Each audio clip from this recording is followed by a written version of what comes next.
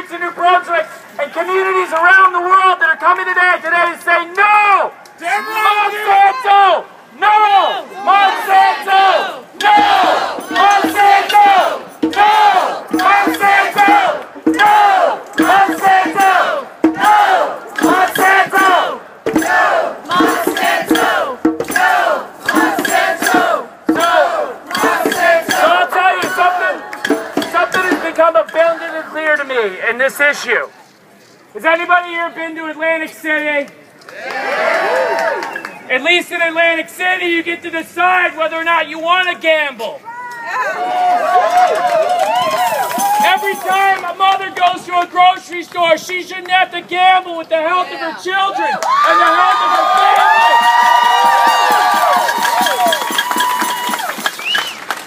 The fact these companies stand against basic labeling standards is a testament to the fact that we cannot let them continue to run our planet, to run our government, to ruin our food supply. And it starts here and it starts today.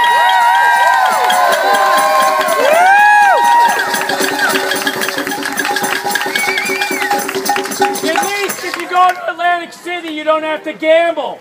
But a farmer who plants a crop has to gamble about whether or not pollen from another farm is going to come over to his land.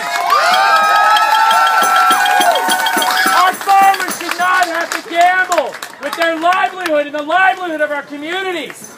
And the change that starts here and it starts today. We're not going to let them gamble with our health and well-being. But Chris Christie loves gambling. Yeah, that's right.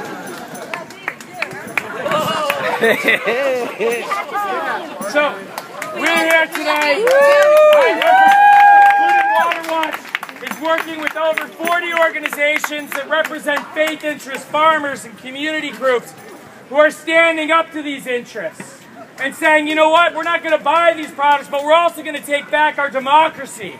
We're going to take back our country. We're not going to let decisions about foods be made by corporate CEOs and corporate lobbyists.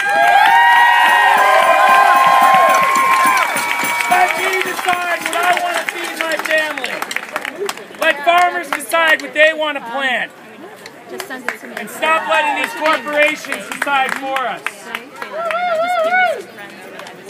Everybody out here, is there any farmers out here? Any organic farmers? We need to buy food from them. We need to support them. But we also need to take our democracy back. And that's where it starts, and it starts here today.